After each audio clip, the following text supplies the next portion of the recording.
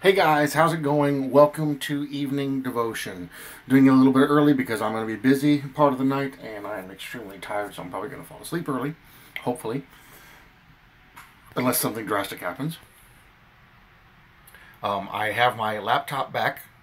The guy called me last night and I picked it up. I'm starting to get everything set up now. You may have noticed I've already answered some comments. I'm trying to keep up with everything and catch up with everything, so if I miss one, please don't be upset. It's just because there's so much to get caught back up on, and that's what I'm working on now.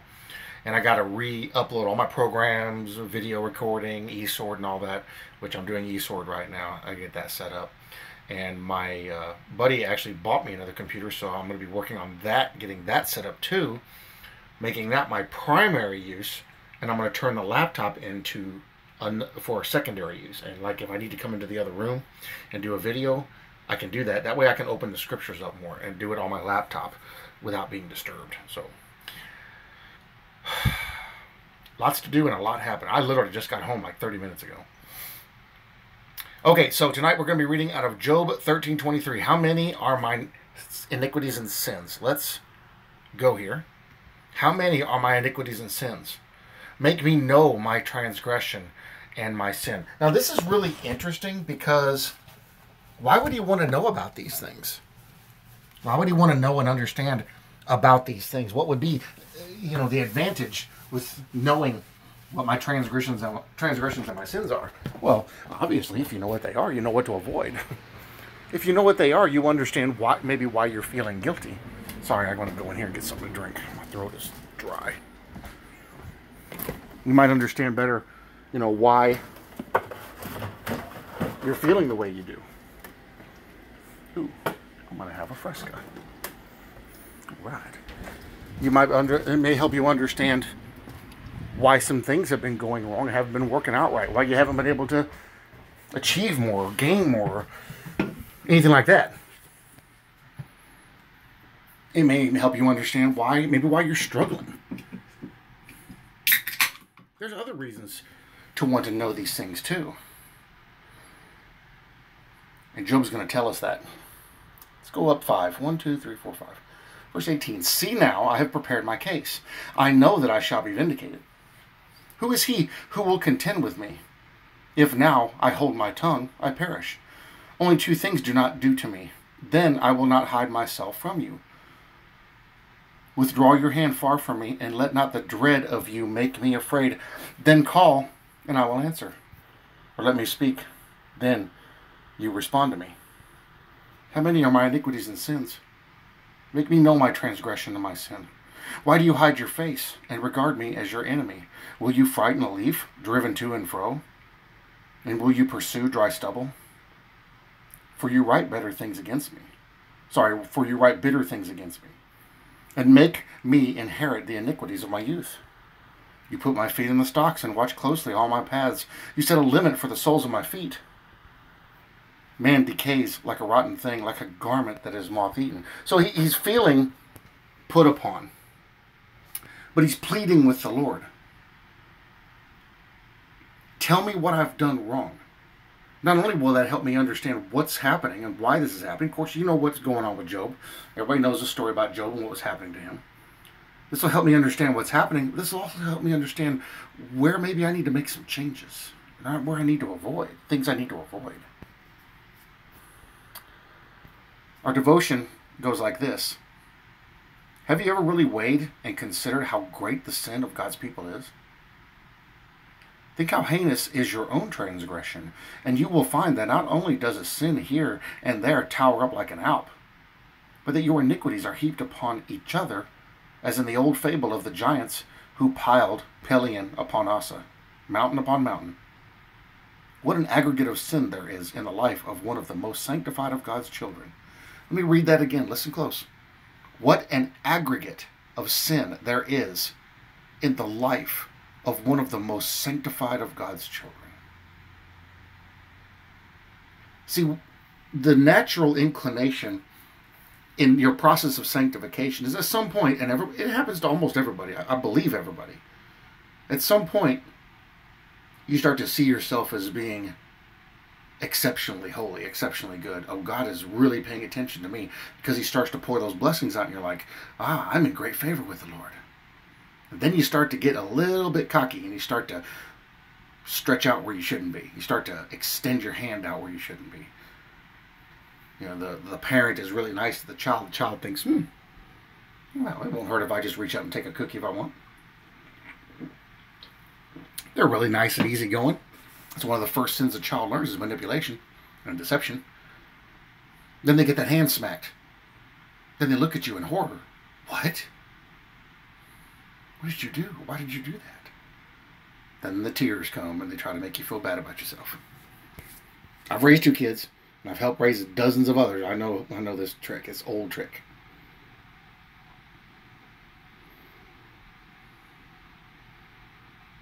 Of course we have sin. Anybody that says any different is lying to themselves and others. Peter says that quite clearly. If we say we have sin, we lie to ourselves. John says this. Paul says this. Of course we have sin. Why would we want to make that worse? Why would we want to multiply it?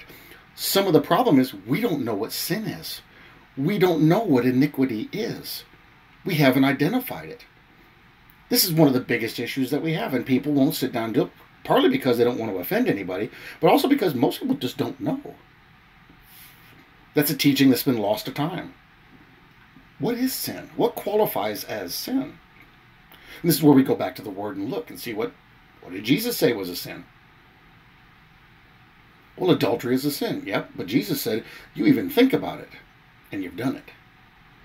This helps you understand more about the law. Me and my father were having a talk about this today when I was driving him to his appointment. People will tell you, if you think you're going to follow the 10 Commandments, if you're going to attempt to follow the 10 Commandments, you're teaching works and you're teaching legalism. Okay? But the Lord says keep the commandments. Yeah, but you can't. I know I can't. That's the difference.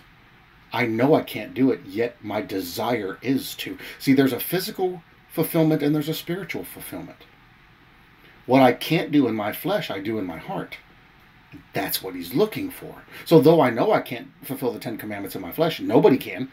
The only one person in human history has ever done it or will ever do it, and that's Jesus Christ. But my desire is to do it. My desire is to live under the perfect law of God, even though I know I can't. So what's my recourse here, even though I know I can't? I strive to enter the narrow gate. I find things in me and change. I identify the sin that's in me and change it if I can. And if I can't, I take it to the Lord. Even if I can, I take it to the Lord anyway.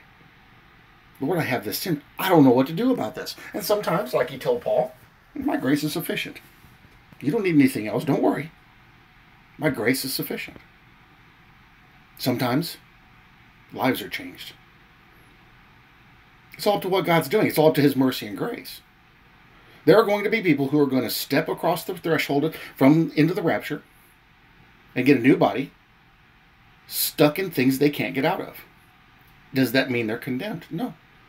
There is no condemnation for those who are in Christ Jesus, no matter how much sin they perform, no matter how much iniquity they perform. But the desire after being saved should be to find those things, identify those things, find the things that are tempting you and get rid of the temptation. That makes it easier to conquer the sin and overcome. Overcomers strive to enter. It's very simple. But you got to understand it. What constitutes a sin? What constitutes iniquity? And am I, like the Bible says, a practicer of iniquity? Practices of iniquity don't enter into heaven. Am I a practicer of this? What does it mean to practice? When you start to identify these things, you start to realize, okay, well that makes sense. And that matches what the Scripture says. So like this statement says, what an aggregate of sin, what an amount of sin there is in the life of one of the most sanctified of God's children. Absolutely. And people fight this tooth and nail. I was sinless. My favorite statement told me in 2019, I was sinless 6 out of 7 days last week. Well, congratulations. It did you no good. Attempt to multiply this, the sin of one only, by the multitude of the redeemed, a number which no man can number, and you will have some conception of the great mass of the guilt of the people for whom Jesus shed his blood. That guilt is very key. See, before you're saved, you don't have that guilt. After you're saved, you do have that guilt. Because now you know what sin is. But we arrive at a more adequate idea of the magnitude of sin by the greatness of the remedy provided. It is the blood of Jesus Christ, God's only and well-beloved Son, God's Son. Angels cast their crowns before him. All the choral symphonies of heaven surround his glorious throne. God over all, blessed forever, amen. And yet, he takes upon himself the form of a servant, and is scourged and pierced, bruised and torn, and at last slain, since nothing but the blood of the incarnate Son of God could make atonement for our offenses. No human mind can adequately estimate the infinite value of the divine sacrifice. For great as is the sin of God's people, the atonement which takes it away is immeasurably greater. Jesus didn't do just enough, he did more than enough. And fun fact, nobody killed Jesus.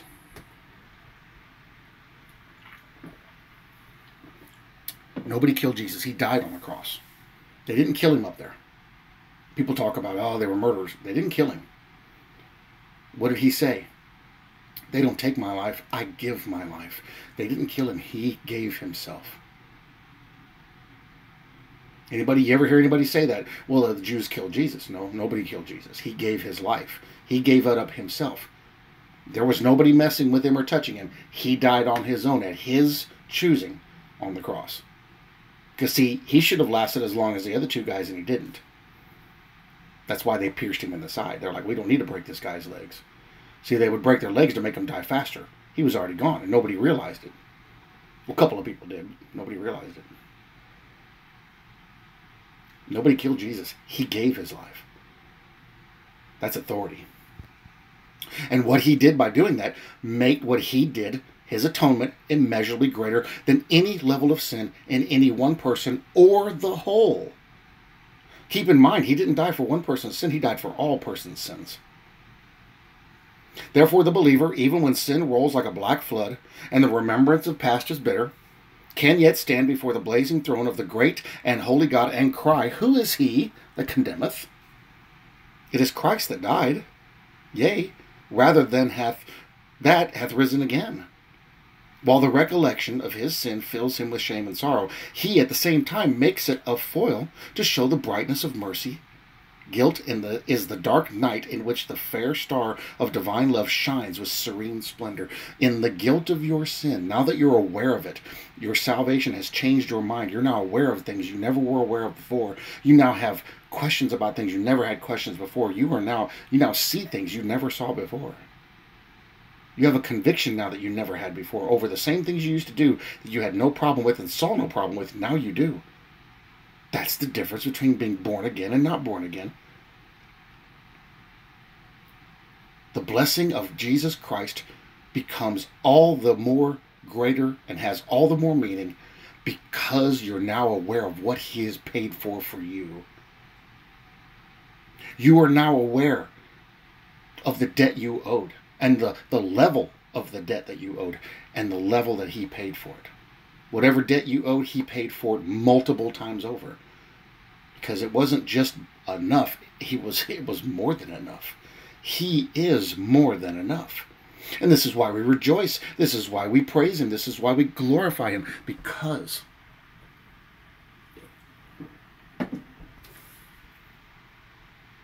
who can say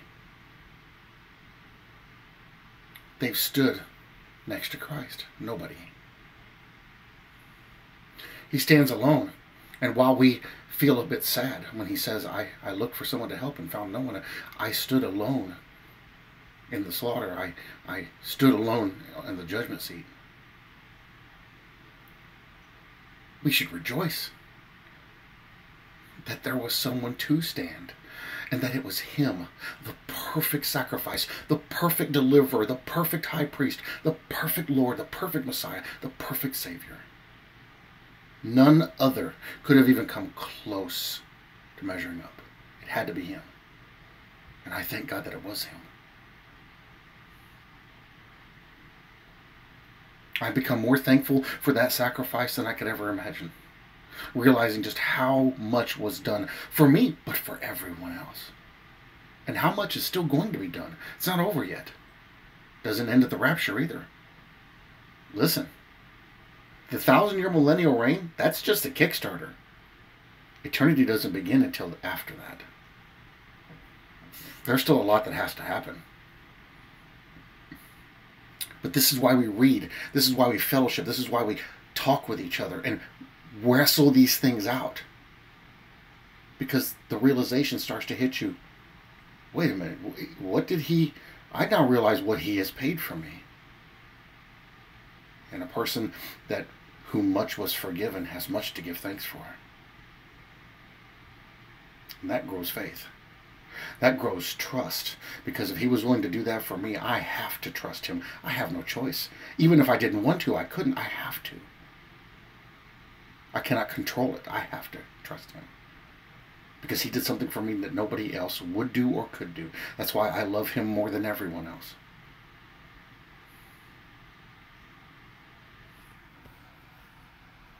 He has done something I never thought, and nobody else ever thought was possible, but was told about from the beginning of all things. Save the world when they were unsavable and unworthy of being saved. How amazing. How incredible. That's our Lord Jesus Christ. And he's coming for us.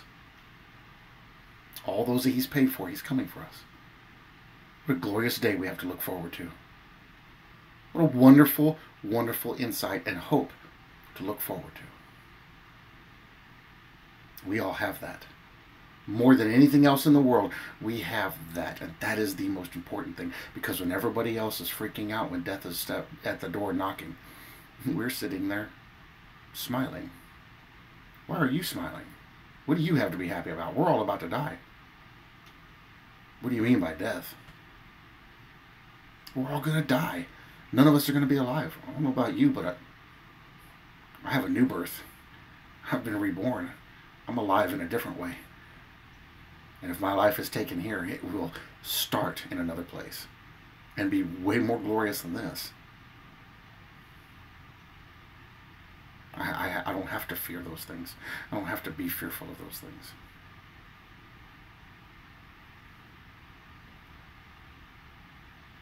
That's the crossing over. And coming into the full realization of all of these things. And each one of us gets that day. Each one of us. And we look forward to it. When we get to see him and thank him in person. Lord, thank you for paying the debt I owe. Thank you for dying for me. I still can't wrap my head around it, but thank you. It's the greatest gift anybody could ever give. I love you all. I bless you all in Jesus' name. I'll see you in the next video.